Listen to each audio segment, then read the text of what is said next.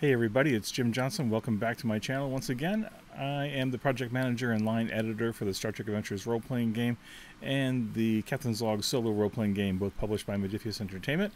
And I am back with you right now for another unboxing video. This is not specifically Star Trek Adventures related, but it is certainly Star Trek, because I am a big Star Trek stan. I love all things Star Trek. I have a package that I got in the mail the other day from the Amazon.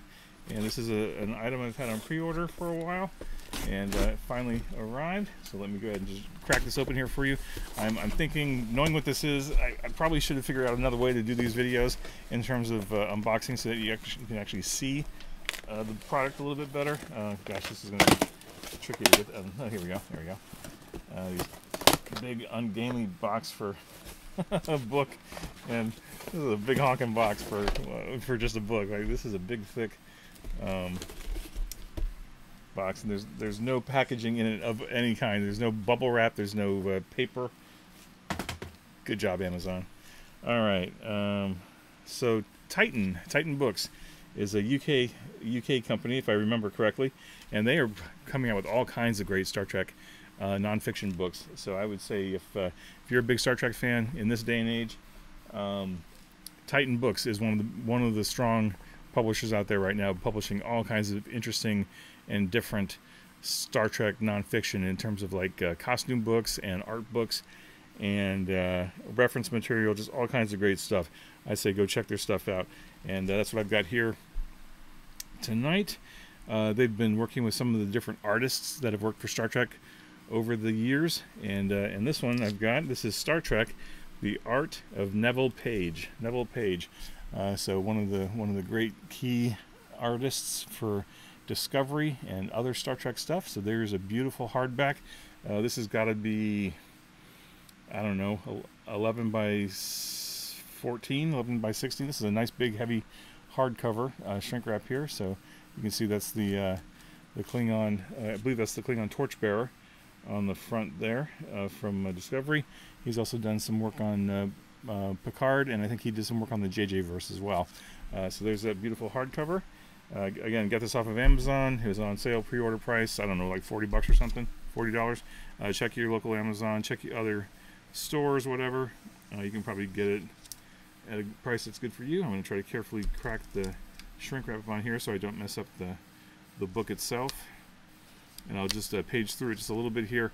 Again, this is where I was saying that I need to maybe think of another way to do unboxing videos for books, because like if I want to show you the interiors, it's going to be really awkward to move this thing around and not crash into my mic and not crash into the stuff on the table and so on and so forth.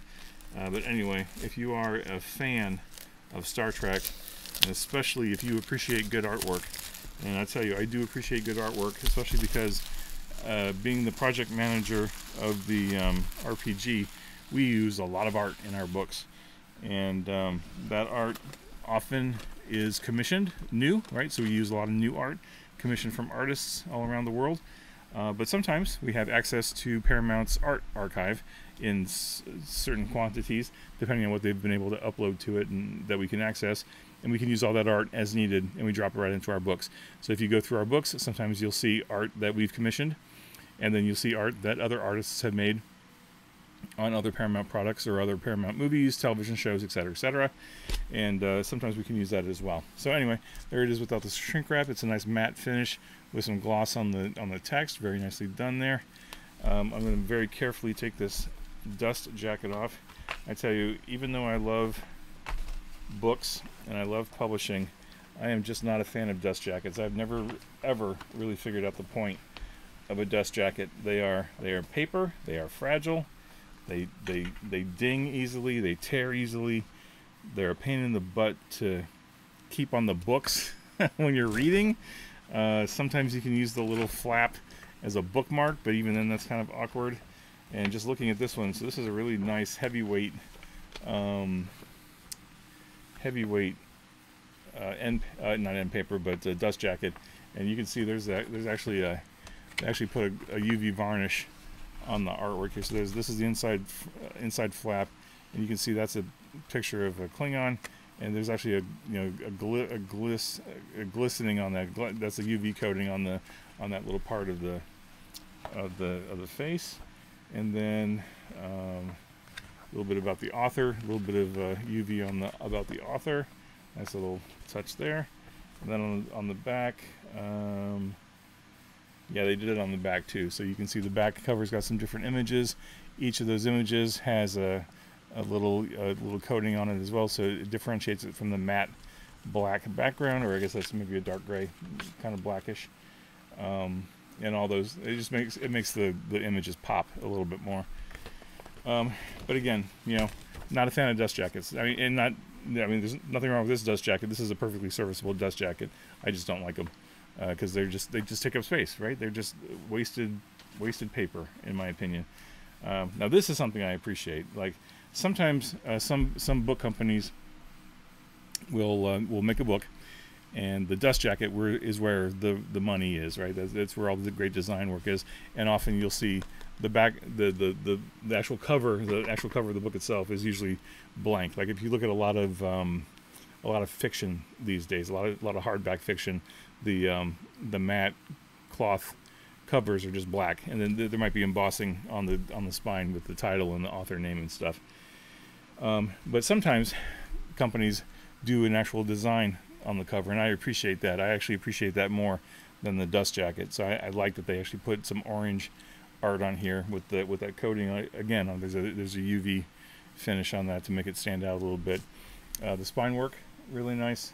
They got the UV on the logo, Star Trek logo, and then on the text, and then on the back you've also got the other half of that design there. In fact, that might be a different design.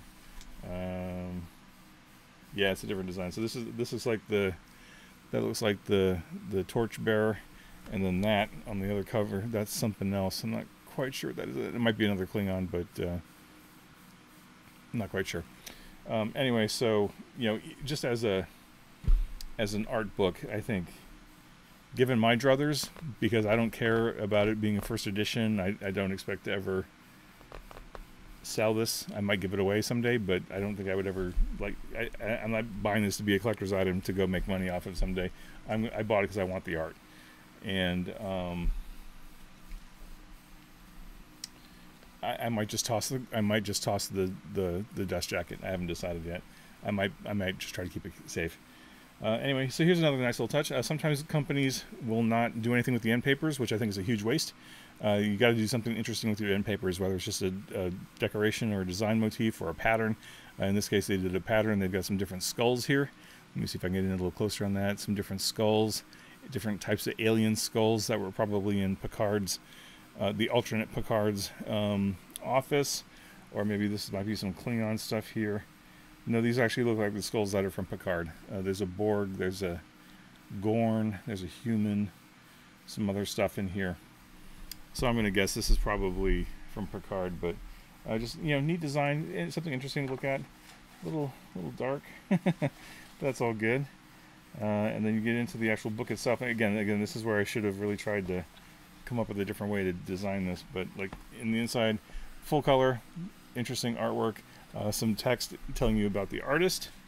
This is a foreword by Alex Kurtzman, telling you about the artist.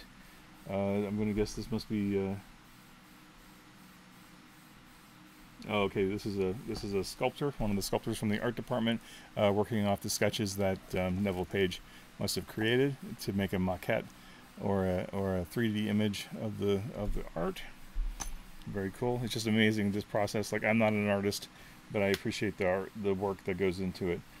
This is really nice. So really nice chapter opening, full page, chapter 1 introduction with the Starfleet Delta. Very clean, very, very nice. I really like that typeface and the attention to detail. There's a nice piece of art there. If you can see that a little bit.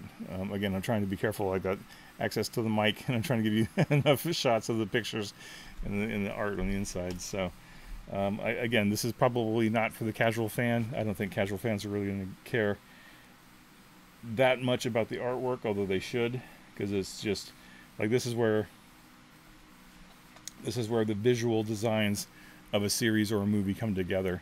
Like for a TV series or a movie, like, of course, the script, the writing is where it's really built, you know, in terms of like the story and the characters and the acting and all that stuff. But it's the it's the artwork that is really going to help shape the look and feel of the film or the TV series or whatever. And here's another. This is the Star Trek film. So this must be his work on the different JJ verse with the big colorful alien there. Really cool with all the different mouths and teeth and fangs and stuff going on there.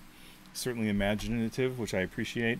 I think you know, at its best, a Star Trek RPG is limited only by the player and the game master's imaginations, right? You can imagine literally anything you want because you don't have to worry about an art budget or a CGI budget or anything.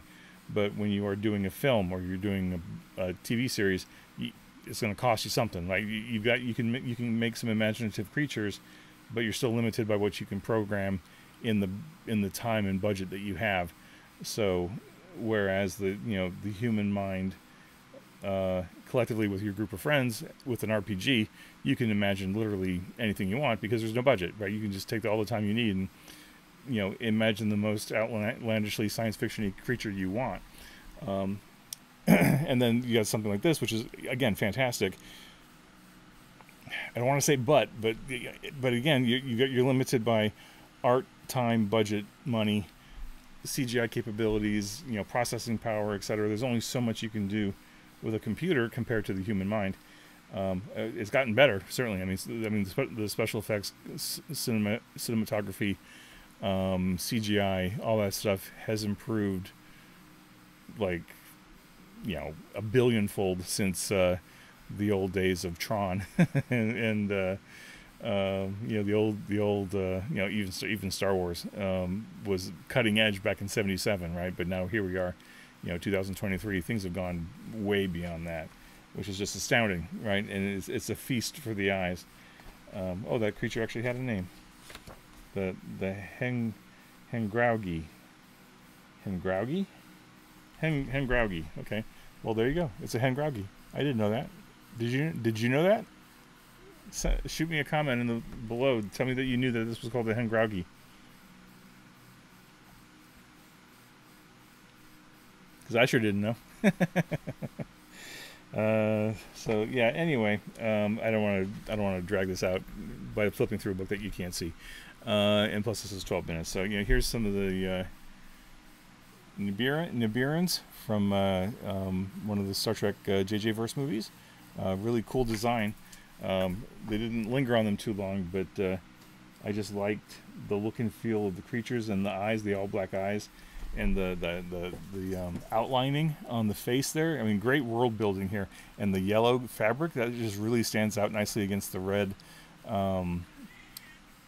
plants and the white skin. So I think, you know, if nothing else, this was just imaginative design and decorations and stuff. So I need to rewatch the JJ verse movies, actually, now that I think about it. I think just to appreciate another aspect of Star Trek that I haven't spent a lot of time with. So Star Trek Discovery, Season 1. There's, I think that might be, I don't remember now. It might be Voke. It might be Takuvma. I'd have to go back and look at my variations. Yeah. Anyway, so I could flip through this for hours, looking at all the wonderful artwork. Discovery Season 4. So he's done some work on Discovery. He's done some work on Picard. Kelpians. So he worked a lot on Discovery Season 2, which tells me that you know, his work influenced Strange New Worlds, right? Certainly. Some designs for Tellarites. So if you're looking for some design ideas for your Star Trek Adventures Tellarite character or your Captain's Log Tellarite character, check out this artwork. Look at those great beards, the white beards and the mutton chops and stuff. That's really cool. Anyway, so I'm going to stop here. So anyway, if you are a fan of Neville Page's work, if you are a fan of Star Trek art, if you are a fan of science fiction art, check this out. I'm going to spend some time with this one. I'm going to add it to my collection of other art books that I've got on the shelf here. I love looking at this stuff for inspiration as a game master when I'm thinking about new creatures to create for my campaigns or even for Star Trek Adventures.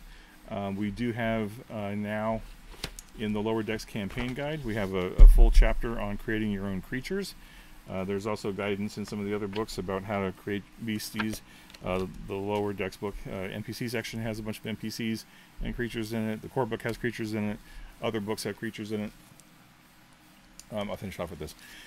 Anyway, so if you are into Star Trek art, you want to check out some cool art, and you want to encourage the arts, go check this out. Again, Star Trek, The Art of Neville Page. Neville Page with Joe Nazaro are the writers.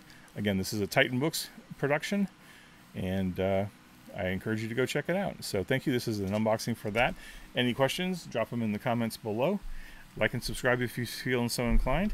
Thank you so much to everybody who has subscribed to my channel already. I'm grateful that you're here, and I hope you keep coming back for interesting content like this, like other unboxings, more Star Trek adventures to come, more Captain's Log to come.